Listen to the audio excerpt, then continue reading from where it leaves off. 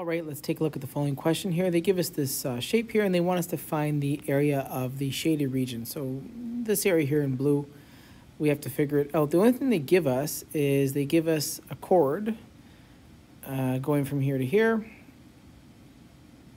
and we know it has a length of 10. So how can we go about doing this here? So first thing we want to take a look at is we know the following property. If you create a perpendicular line, in this case here, that goes from the center of this circle to the actual chord that we have here, that is going to meet at 90 degrees because it is a perpendicular line, and that'll actually bisect the chord. So that is a geometric property that we do have that we can work with, and I'm going to label this with a lowercase r, and that'll signify the radius of the smaller circle. Since this does bisect here, we know this is 5 and 5. And I've also got the larger radius of the larger circle, I'll label with a capital R.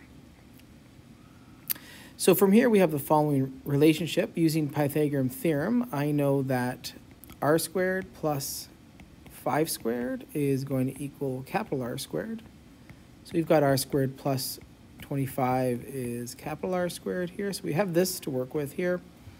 I can rewrite this as 25 equals r squared minus lowercase r squared. Now what we want to find, right, what we're looking to find is we're looking to find the area of the shaded region. Well, that'll just end up being the area of the big circle minus the area of the small circle. But as you see here, I can factor out this pi, and I'm left with r squared minus lowercase r squared. And we already know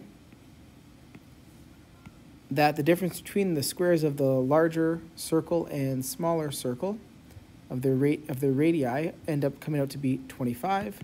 This ends up being pi times 25. So this is exactly 25 pi.